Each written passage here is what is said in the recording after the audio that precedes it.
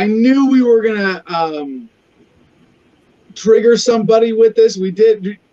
You remember the title for the MPD video we did yesterday, Jim? Yeah, not off the top of my head. But it said crime is down. Right? It was cops are scared, freedom is up, crime is down, MPD traffic stops plummet. And there were several people on Twitter who saw that title of a YouTube video.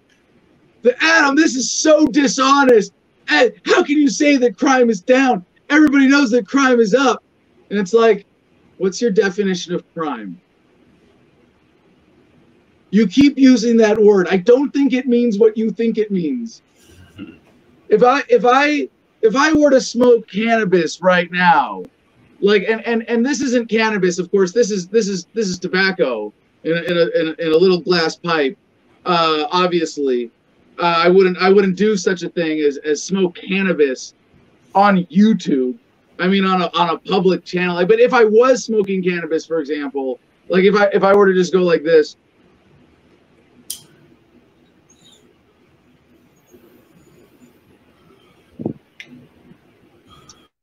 I'm not committing any crime because there's no victim.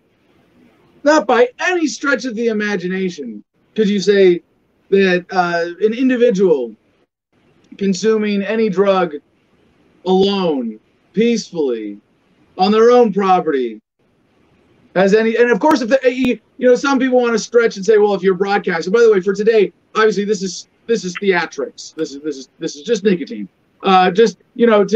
If I was broadcasting it, I might be corrupting the youth of America or someone else's child, and there's a victim. But you know what? That's not what we're talking about here, right? So, if I'm doing something by myself, not hurting anybody by any stretch of the imagination or twist of logic even, there's no crime. And yet government has, in many places, made such victimless activity illegal. That doesn't make it a crime, except in that their government designation sense, right? Now, if the president says, like, I'm like Nixon, well, if the president does it, then that means it's not illegal. And, and he goes, he's basically claimed the same thing and saying, well, I could pardon myself. I can do whatever I want. I'm the president. You gave me this power. Screw you. And, is that really how it works? I don't know. It doesn't matter, though, because if the president one day says, well, it's legal for me as the president to commit murder. If I murder someone, it's not a crime. Wait a second. No. That's still a crime. And that would be a criminal president. And it makes no difference if it's the president or a cop under a different legal excuse, color of law, if they're committing a crime. And this is why reasonable suspicion is the important, articulated, but rarely followed legal standard for when, like Jim, like in a citizen's arrest, when would it be okay for you to stop someone else? You can't just go stopping strangers on the street saying, I think you might, I don't like the way you look. Yeah, only if there's physical violence, theft, or property damage taking place, right? Well, the reasonable suspicion that you are committing or have committed a crime, right? That has a victim, right? Right, and so like if you and I were walking down the street and I said, I don't know, man, I don't like his beard. He probably robbed that store I heard about last week. I'm going to stop him. Right? You'd be like, well, no, screw. Then I'm committing a crime of a wrongful arrest, right? But if I have reasonable suspicion, right? Like we had a robbery at my store, and I saw, a security camera footage, and you look just like the guy in the security camera footage. Maybe, right? Or if you're in the act, right? If you're actually hurting someone, or you just did and it's for accountability, right? Like if you just killed someone with your car and you're trying to take off, hit and run. you're evading responsibility for a crime, and it might be justified in a citizen's arrest scenario to detain you against your will to take responsibility for that crime, right? Or if you're in the act of beating someone up, obviously to stop and intervene. But if I stop you because of some excuse of, well, you did a drug that I don't like, or that my piece of paper says it makes it okay for me to violate your rights, the cops are criminals in these situations. When you get pulled over for no reason, no justification, and there may be some, I'm not saying never is any traffic stop justified. If someone is genuinely driving recklessly and a hazard to others, that person should be stopped. Yeah, absolutely. You know, and again, getting law enforcement down to the local level, to the community level, right? When the public safety officers, law enforcement are enforcing law in line with the community's needs, they are actually serving that as opposed to serving the corrupt politicians who get to pass laws that are forced on people in ways that they never get to see, or they're not personally victimized by because they're part of that political superclass. So no, I didn't mean to take so much time on this, but when police in Minneapolis come out and say traffic stops for us are down 80% from what they were this week last year, I go, great, that's a lot less crime happening. That's a lot less legal crime happening under color of law. That's a lot less citizen harassment by police. That's huge. And is there a deterrent effect of all of this? That's really even statistically debatable. But crimes going up? No. When you recognize how criminal our government is at all levels, and you go, oh, government is doing less, that generally means a lot less crime overall. So that was fun to see people triggered by that. Speaking of which, Jim, any comments so far this morning, or anything you saw in comments related to that segment yesterday? I thought that was fun. I knew it was going to trigger people. I'm glad that it did. Yeah, well, triggering people is what causes them to think critically, and that's what the world definitely needs more of. So there's no problem. Mr. Yapel says it's a plandemic. That's what he was calling it. I don't know why I didn't think of that earlier when you were asking for names of them. That's I was thinking about that too, but I kind of wanted to leave out the category of names that paint a more accurate picture of reality. Fair enough. But yeah, plandemic. See, I don't know how I feel about that term overall. I mean, obviously I like it, but like in terms of, you know, the precision, I don't use it. You know, I don't call. I mean, there. I guess did they? Because it implies that they planned the whole thing.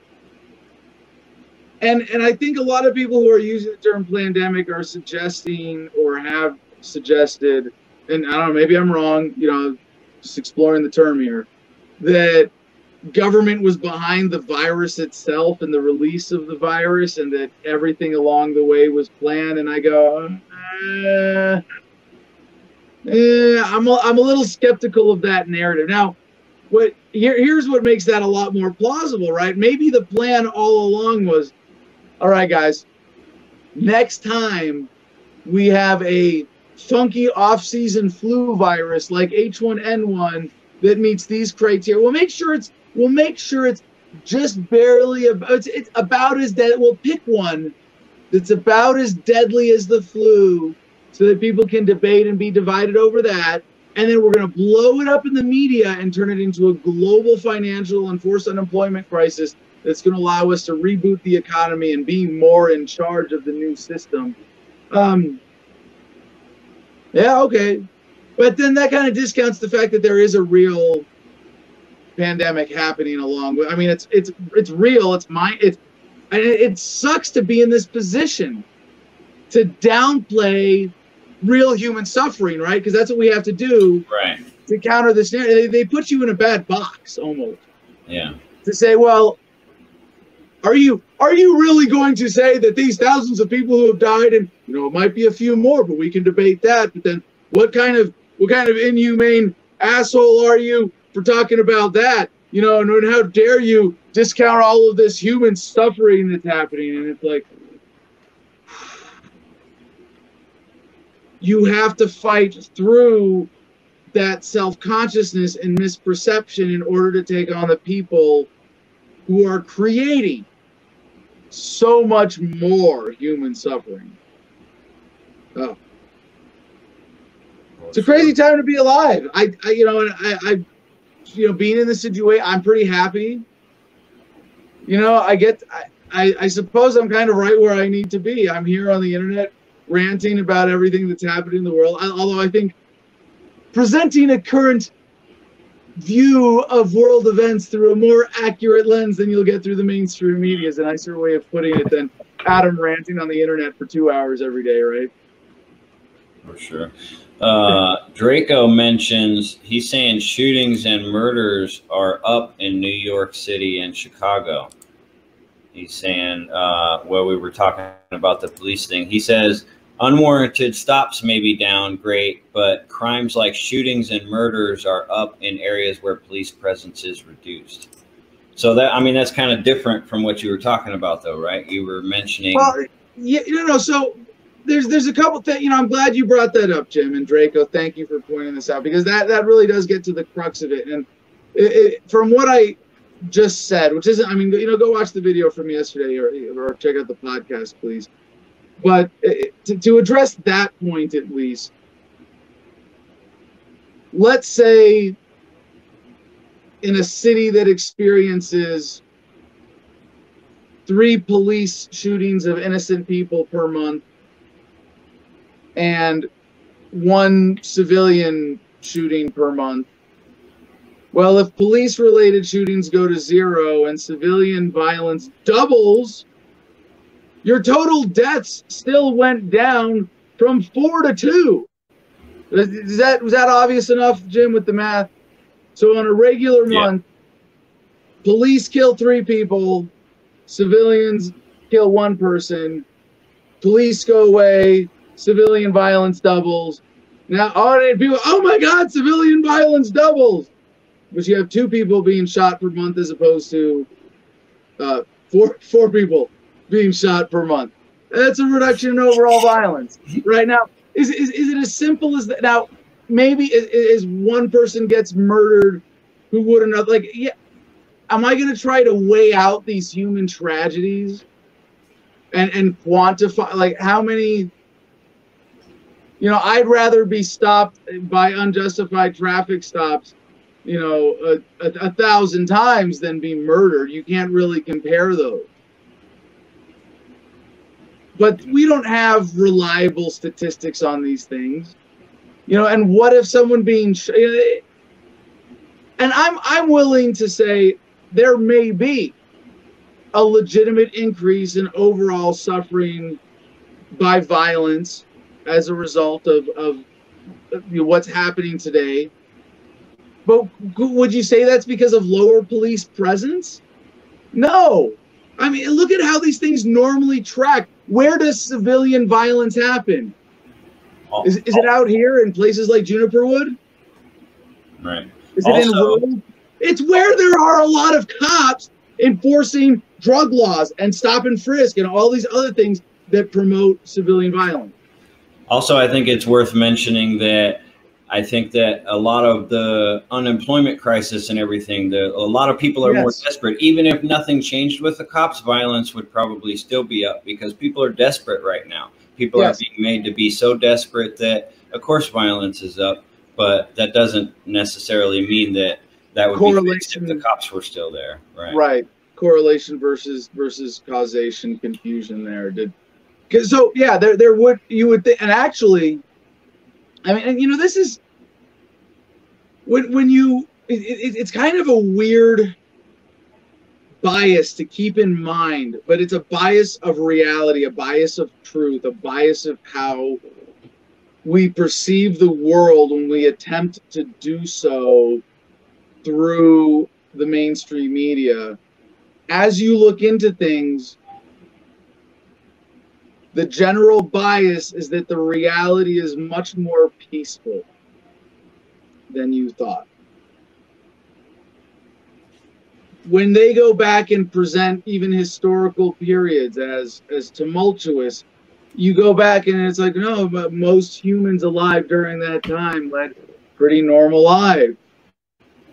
You know, when they're going to talk about, like, for example, our recent Trumpian history of, you know, Antifa versus whoever, Trump supporters, and, you know, all the, you know, America's so polar. They're going to, you know, write the history of this period as Americans were fighting in the streets. And if you take that just at face value as someone trying to accurately portray reality and history, you go, wow, oh my gosh, Americans were fighting and there were fistfights in the streets over Trump.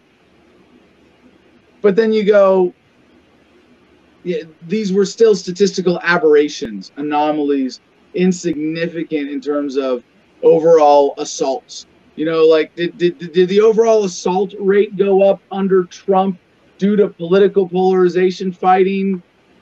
No, those were just a lot of, there's just this time when there were these trending videos that everybody was paying attention to because they were sensationalistic and they served the media's sense of self-importance and blowing themselves up, or blowing the issues up and making a bigger deal out of things. You know, even the deaths with Corona, we are putting them in perspective like never before. Anyway, so yeah, but to even correlate, to attempt to correlate these things, it is such an unrealistic stretch of credulity here to say that more murders are happening because less police are present. Now, police are still responding to murder calls, but their rate of being able to intervene in murders is still zero or next to it, just as it was before. Again, when seconds count, police are just minutes away. To say that there are enough criminal minds out there going, well, I didn't see as many cops patrolling today, so I think I'm going to go shoot somebody. No, it's just to attempt to say that a reduced police presence, that if we get rid of this criminal gang, that overall crime will go up. No, doesn't hold any water with me or anybody who cares about, you know, truth, logic, reason, things like that.